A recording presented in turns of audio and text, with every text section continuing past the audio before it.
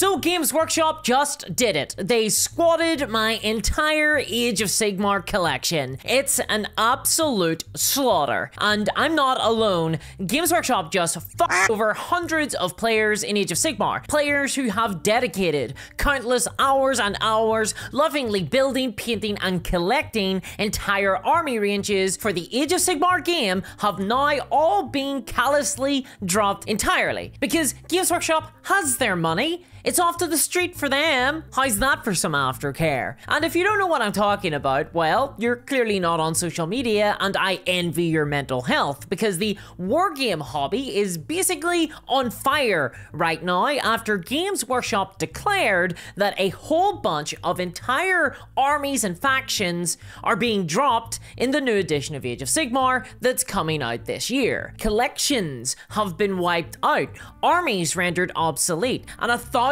voices have cried out in pain. And I should know, I'm one of them. I have bit the bullet here. Almost my entire Age of Sigmar collection has been invalidated totally. I had a Beasts of Chaos army. Now I have nothing. And Games Workshop announced this in an article earlier today. It's called "What's Leaving the Warhammer Age of Sigmar Range?" And the answer is everything. Okay, not everything, just like half the things. First of all, we're losing the Fantasy Space Marines, Stormcast Eternals. They're all on the way out. Half their model range are gone. We're losing all the Bone Splitters Orcs, gone. A whole boatload of Skaven models, also gone. All the Warcry Chaos Warbands, gone. And of course, the entire Beasts of Chaos line, gone. And why? Well, according to Games Workshop, this well-deserved retirement, which as a descriptor is a little bit of a spit in the eye of anyone who thought those models looked cool and actually spent money on them in the last 9 years, it's because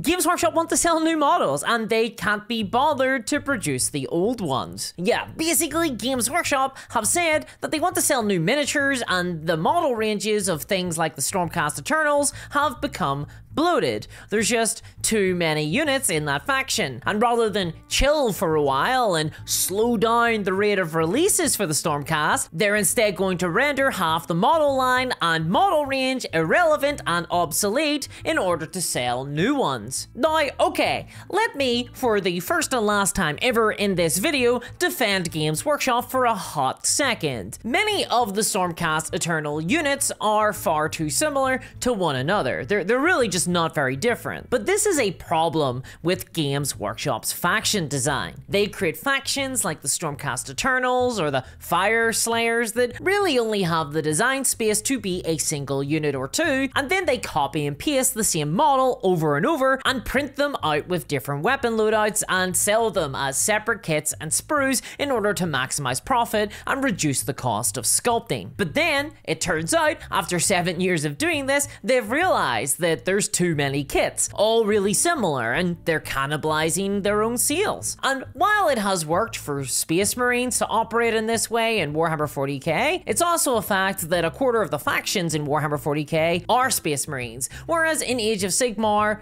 it's just one faction. And okay, sure, the Stormcast Eternal model range is a bit bloated, and it does overlap with itself. However, this is not the fault of players or collectors. It is a design problem that comes from Games Workshop and how they monetize Warhammer and how they want to try and reduce costs. And I would be a little bit more sympathetic to their position if I wasn't 99.99% sure that Games Workshop are going to do the literal exact same thing all over again. Because they've already said that we're going to see a bunch of new Stormcast models with 4th edition to replace the discontinued ones. So what's the point in reducing the model line? Where are we going to be in 7 years' time? We're going to be in the exact same place, facing the exact same problem. And the question I have though, and I'm not sure if it's one that Games Workshop have asked themselves, who's going to want to buy these new models now that we know they have a limited shelf life? Because I am in no doubt that this entire decision to discontinue a number of factions and model lines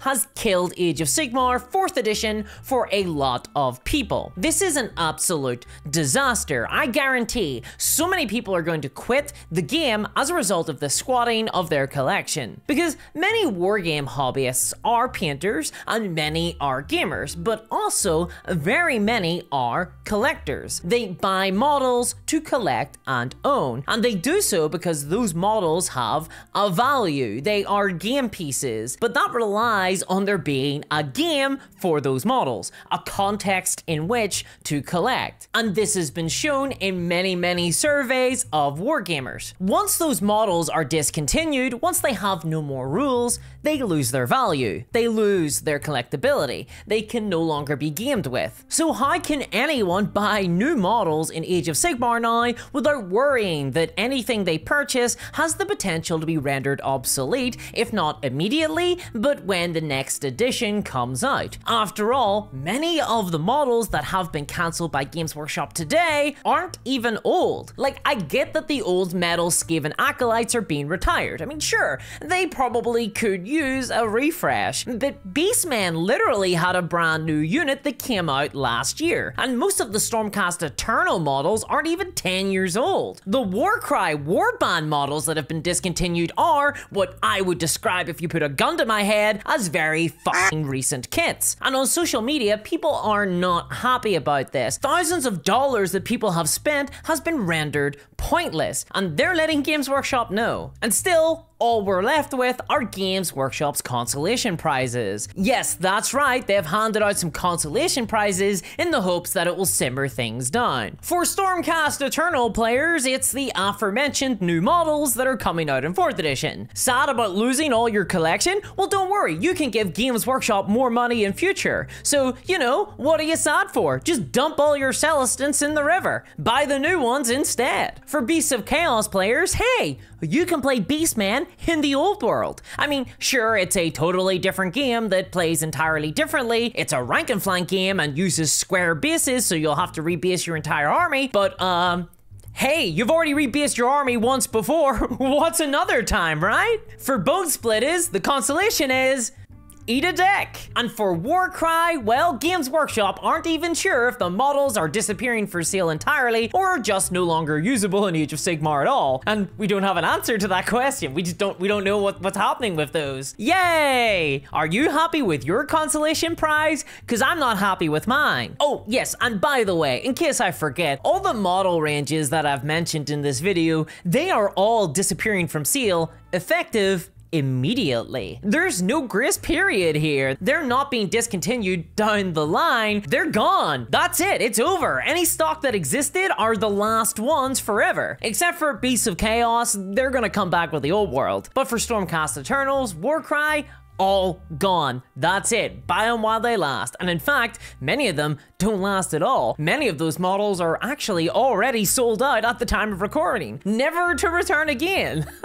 So, you know, if you wanted them, too bad. Predictably, this has caused a complete run on the store by scalpers. But hey, Games Workshop have told us that the discontinued models will all be supported with rules until 2025 via online battle tomes. And some people think that this is a good amount of notice for Games Workshop to give. But honestly, the actual decent thing to do would have been to keep producing all the models for a time and give an end date for that too. Not just drop this out of the blue. And maybe not string Beastman players along for 9 years and then unceremoniously drop them? Yeah, I don't know. I haven't had a lot of time to process this information, so there might be a video out in future going over this all in greater detail. It's very raw for me right now, and I'm gonna say, I really regret putting my Beastman on circle bases now. And I think that losing the Warcry models in particular really sucks, because they're some of the coolest looking Warhammer pieces that Games Workshop have ever created. And my heart goes out to Stormcast players who are going to be very upset here, especially those who got into Age of Sigmar through the Stormbringer magazines who no longer have a playable army, because most of the models that you could get in those magazines are now being discontinued. This is going to hit younger younger players, newer players, once again being screwed. And make no mistake, this has all been done because Games Workshop want to monetize their game even further in the future. They want to have the space to expand the model ranges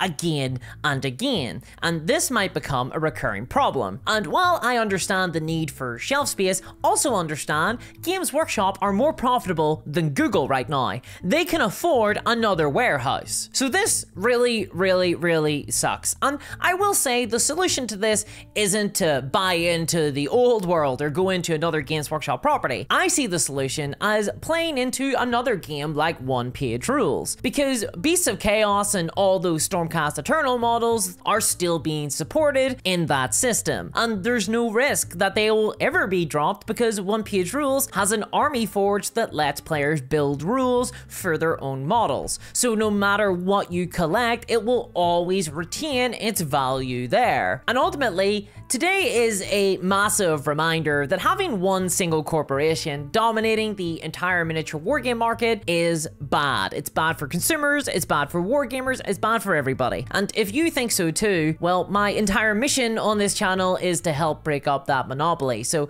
check out my Patreon to help support me, or subscribe to the channel. And on that Patreon, you'll also get access to the playtest of my new wargame, Blood Black, as well as bonus videos reviewing many different wargames that you can try yourself, including Malifaux this month. And I also do live streams, and there's access with a hobby community on Discord that play a wide variety of games. So check it out at patreon.com/discourse miniatures, and I'll see you there. Thanks to all my patrons, especially CryptoKev. And wow, what a sad day for Beastman, Games Workshop Delenda Est.